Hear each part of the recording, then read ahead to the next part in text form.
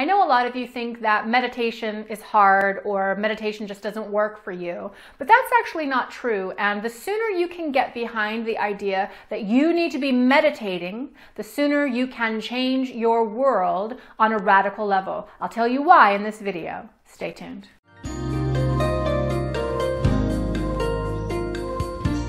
Hey everybody, my name is Crystal Ann Compton. Welcome to this video. Welcome to my channel. If you're new to the channel or to me, I would encourage you to please subscribe because in 2017 and beyond, we're going to be doing some really cool teaching and some really cool things that will help you to up-level your entire life. Now in this video, one of the things we're going to talk about that will help you to do that is meditation. And I can hear the collective sigh already. I spent a long time actually thinking that I too could not actually meditate. I would spend, minutes and minutes and minutes and minutes just struggling, in the challenge of meditation, with my mind racing, me feeling like this was all worthless. It just seemed difficult. And ultimately, back in the day, I gave up. I just figured, I'm just not a match for meditation. However, it wasn't until I learned just how powerful meditation is that I decided that I was just going to figure it out no matter what. And I'm glad I did, because meditation is like so many other things. It takes time. It does take work, but at some point you reach this tipping level where you move through the challenge and into what I call the sweet spot, and you get it. You realize, oh, this is why everybody meditates. But let me tell you what meditation is.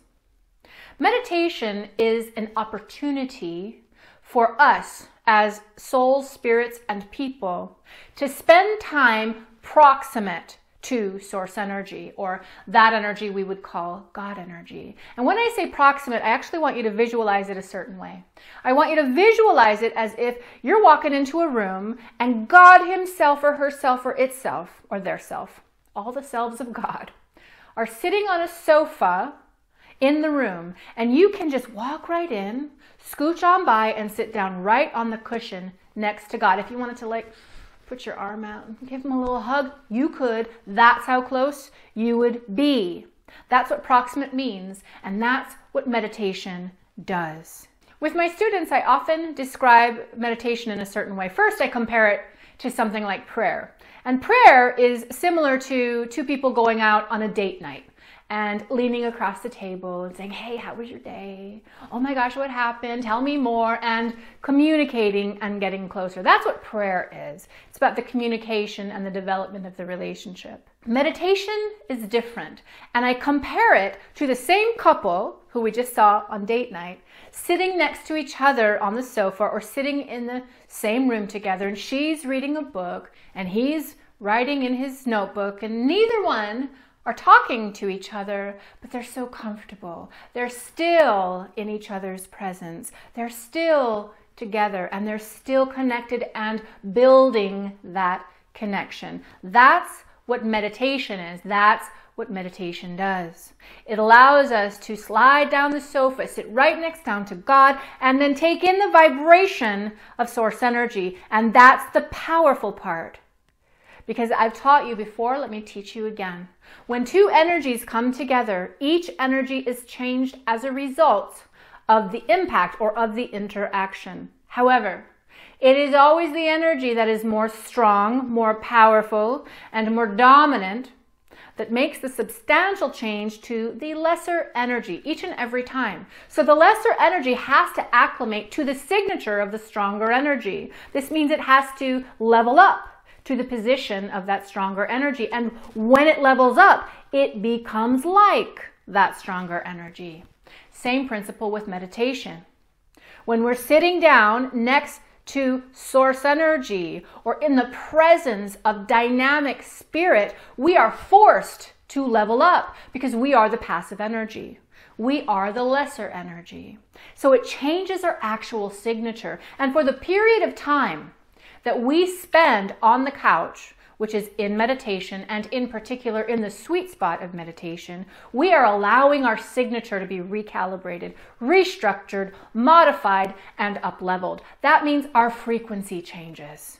And so if we spend time in meditation 2, 3, 4, 5, 7 days a week, that means we're giving ourselves 7 separate opportunities to change our vibration. Change your vibration, change your world. Raise your frequency, raise the conditions and the quality of that which you experience in your world. You want to be happy? Meditate. You want to be successful? Meditate. You want to attract a new love into your life, a new job into your life, a new house, a new location? Meditate. Those are high vibration goals. And the way to reach them is to carry the right frequency as you carry the goal at the same time. And the highest frequency that we can attain in this human body is the frequency that we become when we're connected to and proximate to source energy, sitting right there next to God on the sofa of the universe. That's how we change. And that's why meditation is so important. Now, I tell my students often that even if 29 of the minutes that you spend in meditation suck, and are hard, and are just you patrolling your thoughts and bringing it back to center, if that's what you're doing for 29 minutes out of the 30 minutes, it's still valuable.